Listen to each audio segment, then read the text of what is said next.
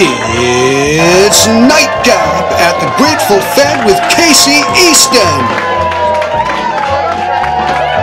Every Thursday night at the Grateful Fed. Awe-inspiring guests and some we just make fun of. And we're back! Hi, Chris. And we're back. I was eating. Sorry. What's going on? Why are all these people here? What's going on? Zoe. Cheers, everybody!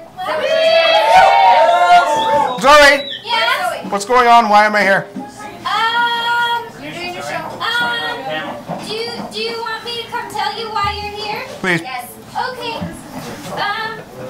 I suffer from Alzheimer's disease. Okay. She's my nurse. Okay, so, well, you're here for shameless self-promotion. Yes? Yes, and, to entertain the masses. Are we? That's okay, Shameless that's right? Self-promotion. Okay, I don't know if you can tell it's my first day, I'm really sorry. Masses. Yeah. Thank you, Zoe. Masses. Ladies and gentlemen, Zoe, my new producer. Wonderful, amazing, amazing, amazing. So there's been a lot of talk in the news lately about the new marijuana laws that are coming into effect soon. They're going to affect a great many people, especially those that need their medicine. So I would like to welcome, without further ado, my next guest, this is Kassie. Are you in the house? Are you in the house, Kassie? You know what I love? I love that your name sounds kind of like my name. Oh, hey, Kassie. Kassie and Kassie. Hey. Together again forever. I bet you like to have one of those spicy drinks. What was that? The mind fuck or something? I was trying to tell her a couple stories outside earlier, and I was like, and then the guy, he's like walking over, and then I was like, where the fuck is I going with this? That's what high people do anyways, too. I know. Yeah. Only users lose drugs. Yeah, true. Right? Did you catch that? It was a play on words. Users lose. Thanks, Kira. Who are you and what do you do? Let's get right down to brass tacks, I say. Yes. I am Kassie, and I sell cannabis for a living. Fuck yeah, you do. Fuck yeah, I do. Yeah! That's awesome. Yeah. Are you a cat person or a dog person? I own a cat, but I love every dog I've ever met. Nice. Yeah. Except for the poop, right? No, that's fine. You have to pay attention to when they poop. That's when you get an animal. If you don't have kids, but if you have an animal, you learn to really be focused on how much someone shits. Yeah. And it's really weird, but you're always wondering, did they poop? Did they poop? So. The people you're dating, you mean? That too, yeah. So I was telling a little story because I grew up in Whitehorse. So we have like 4 seasons. We have holy fuck, is it ever cold? Mm-hmm. We have oh my god, everything smells like melting dog shit. And then we have like there's a lot of flies in the air and they're all biting me and there's a lot of them. Mm-hmm. And then there's autumn, which is beautiful. So nice. Because the leaves on the trees they're turning. What was that drink again? Mind fuck? Christ. Not cool. Question number 3. Mm-hmm. Mm-hmm. What drugs have you done? Weed. I smoke a lot of weed. Smoke a lot of weed. Yeah. I really like mushrooms. Mm-hmm. I have really loved MDMA pastimes in my life. Me too. I have definitely dabbled in cocaine. Yep. Mm-hmm. Mm-hmm. Not my favorite. Yep. And I've done acid a few times. You know the shitty thing is when it's like, hey, we should go to bed soon, but the birds are chirping and it's like tomorrow. What the fuck? Like that. I don't like Breakfast that in bed is at like 6 p.m. That's not cool. It's a bad thing. They call that tricking the rooster. Tricking the rooster? Why? When you trick the rooster because you have breakfast for dinner. Oh! Yeah, it sounds dirty. Sounds like choking the chicken. Yeah. Somewhere there's a rooster cock joke in there. I don't know what it is. What's that I read the other day? Why do they call them chicks? Because they have eggs or because they love cock? Gross. I know. Not my fault. I didn't invent it. So let's just start off. Sorry, Benty. Oh my gosh, she's just like. Whatever. What's your educational background? I have an associate's degree in economics, and then I also have a honors degree, which is a Bachelor of Arts in psychology, specializing in intimate relationships. Oh. Yeah. Fantastic. And now I sell drugs for a living. But in that education, there must have been some touch on pharmaceuticals or any of those. Yes, yeah. Dr. Zach Walsh at the University of British Columbia, Okanagan, runs a super cool drugs class. If you ever get to take a class there, go with Zach. He's wicked. Is it all about psilocybin? It's about everything. Psilocybin's mushrooms, Benty. Just letting you know. Yeah. You look a little confused there. Because you're so pure and everybody loves you.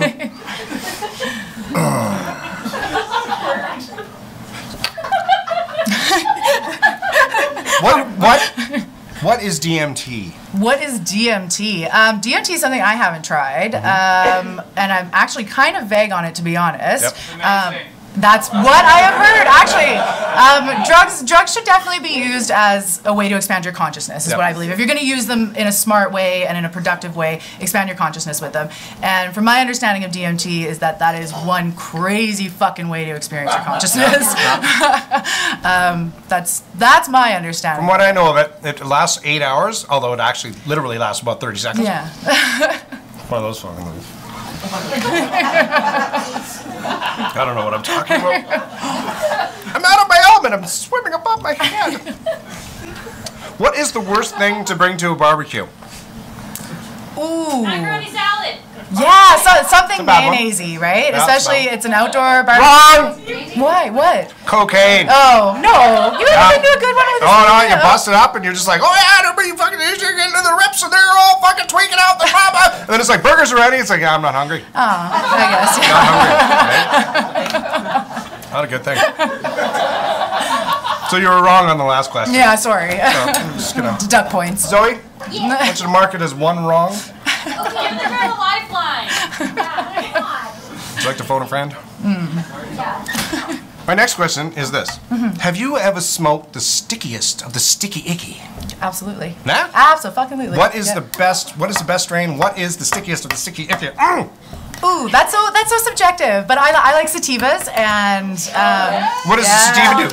So a sativa. Here's a really cute way to remember. What's the difference between a sativa and an indica? Here you go. This is the cutest way to remember it. So a sativa is really uplifting and really cerebral. Really good for cleaning the house, writing music.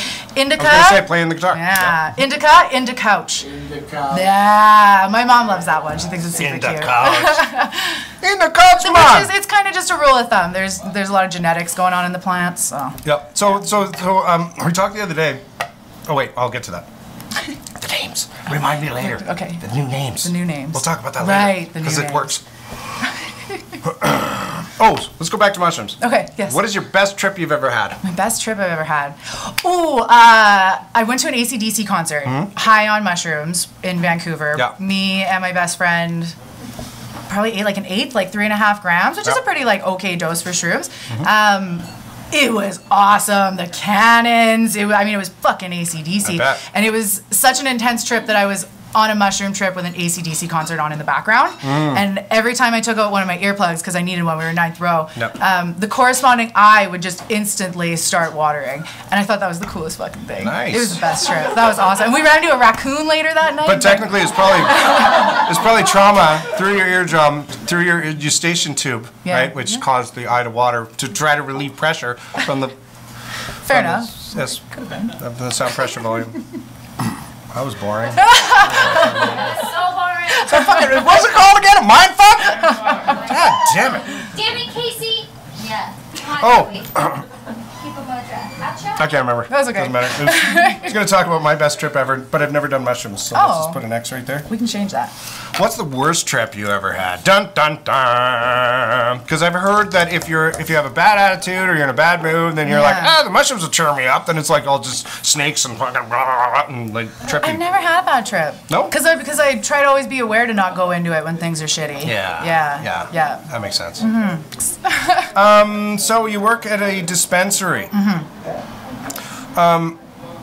What is? Can you talk about CBD oil? Does it sell well? Yes. Very well. Because I know that a lot of hippies won't be like, I'm not buying that medicine because it doesn't get me stoned, right? Absolutely. But CBD oil, give us your take on that. CBD oil is really, really cool. It has no psychoactive effect, meaning it doesn't get you stoned like THC does. Right. Tetrahydrochloride?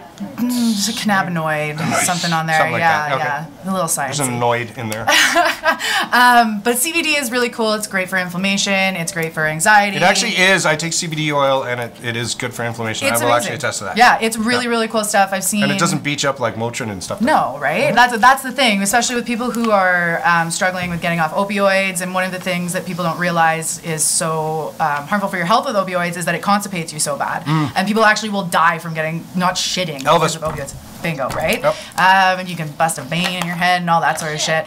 Right. And so CBD oil is really nice because when the CBD hits your brain, it'll help kind of distract your brain from receiving pain as a signal. But it doesn't get you stoned. Which So also, old people love it.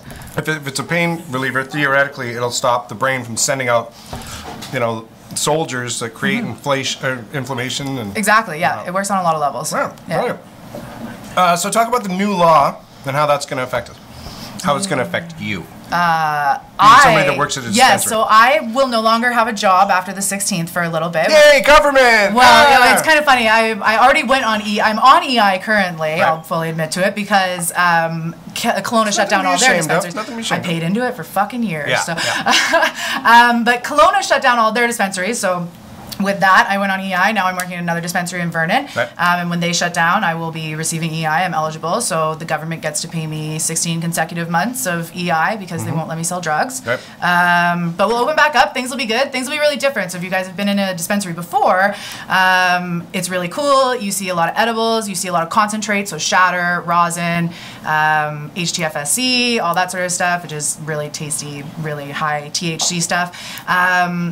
You won't see that anymore. And you go into some dispensaries, ours is one where I weigh it out for you in front of you. That won't happen anymore. It's all going to come prepackaged, sealed from the government. We'll have flour, which is herb, pre-rolled joints, tinctures, and then the tinctures put into oil caps. No more edibles. So you mentioned something about there's new names. Yes. There's new names. Well, okay, so when we had spoken, I had spoken to a representative from a licensed producer, and then shortly after we spoke, I spoke to another representative from a different licensed producer. Sure. And those are the government-approved facilities that will be providing the cannabis. Oh, how many dispensaries are there that are legal in British Columbia right now?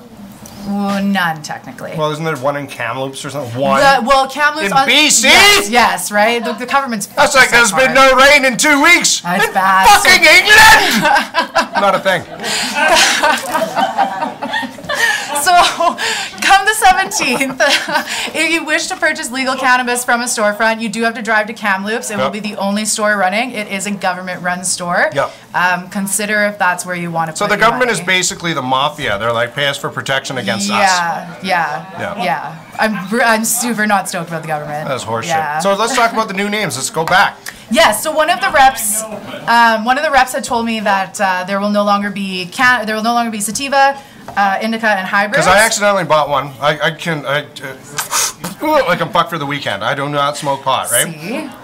But I accidentally bought one called, was it called Bull Rider?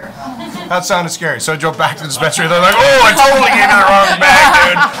Hey, you need morning fucking sunshine or whatever it was. And that's a little bit closer to what they'll be called. That's the one rep told us that it will be called things like walking the dog, reading a book. It'll be more centered around activities. And then another rep told me the complete fucking opposite now. Right. So we're 11 days, 12 days from legalization, and nobody has a fucking clue. But you thought the names were going to be like mowing the lawn, or having a nap, or which is all. I mean, I do guitar, I smoke weed and do all of having those things. a shower. But yeah, actually, being baked and getting your hair done. So not nice. like, but the head massage is just like, oh, absolutely. I'm paying top dollar for that. Love that. Have you seen the new logo for the for Quebec, the butthole? The butthole! The butthole. Look at this right here. Butthole logo. That's my note. I'm on it. Yeah. It's fucking weird. It's Quebec, though. You guys got to see that. It's a new logo for the government thing. There's the dispensaries. It looks like a butthole. It's the Quebec one. It's a little Q, and then going into the Q, they got a little asterisk. So it looks like a little. Oh, it's supposed to be like a pot plant. So it's like one, and then the two shorter stems. It's and a like, butthole. It's a butthole. It's a green Sorry, butthole. Venti. Everyone has a butthole. It's okay. You do too. Everybody think about it. Don't talk to your butthole. What brought you to Kelowna? School. It was a very cold February night, and I was flunking out of Mount Royal in Damn it, Calgary. sorry! And I said, fuck it, I'm leaving for warmer weather, and I headed west. Nice. And that was it. It's a good call. Yeah. I grew up in Whitehorse. Yeah, I know. Yeah. What is it that you love about our fair city, Kelowna? There is a lot to love about Kelowna. There is. I love the water. I love a lot of our local cannabis growers. Yep. Some of the best cannabis I've ever smoked comes out of the valley. Yep. Yep. Bingo. See, I'm sure you guys know some of them. Yeah. It's fucking gorgeous here. That's what's so nice. It is. Yeah. It is. The beautiful people. The beautiful people. Absolutely. Right. What do you hate? City council. Fuck them. Nice. Yeah, I'll say it. Well, you just you're letting it all. I'm fine saying it. They don't do anything that supports my lifestyle or my job currently, and some people might think that's crazy to center a lot of your beliefs around cannabis and all that, but nobody ever shits on dairy farmers for centering their vote around who does stuff for dairy farmers. So. I don't even drink milk. No, it's gross. It's fucking gross. It's not right. Yeah. I'm with you. I know. Yeah. You know what's funny is it's like milk from a woman. Oh, the thought of drinking that. That's disgusting. Oh, from another animal. Yeah, fuck. Let's hammer that back. I mean, it's basically like blood and pus, isn't it? Yeah, that's what I've heard. Sorry, Benty. What did you want to be when you grew up? I don't remember. Damn it, Zoe, you're supposed to prep her with this question. She's supposed to know the answer. I'm sorry. It's fine. It's your first day. Everybody has a first day. It's her first day. Listen to It's him. not her fault. It's not. It's yours. It's yours. What did you want to be when you grew up? I was one of those kids where it changed every week. It was an astronaut one week and a veterinarian the next week. I think I just wanted to help people. Same here. Yeah. Yep. I wanted to be a fire truck. Yeah. Do you do any impressions or have any hidden talents? I can touch my nose to my tongue to my nose. Can we get a close up on this, please? Okay. Get a close up on Is this? it possible? Both of you, same time. Because I can do that too. I can pick my nose from there. Ooh, gross.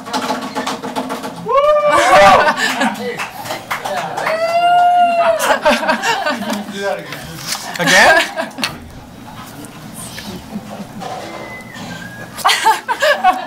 And that's when shit got weird. Ladies and gentlemen, Kassie, the drug dealer. Oh, shame. That's okay. Great job. Well, that concludes our night. I'd like to thank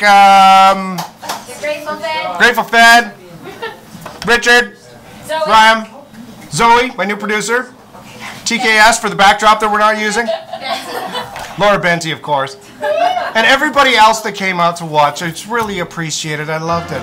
Oh, and beer. I'd like to thank beer. Nightgown right, that's at it. the Grateful Fed with Kassie Easton. Good night. Reserve your seats now.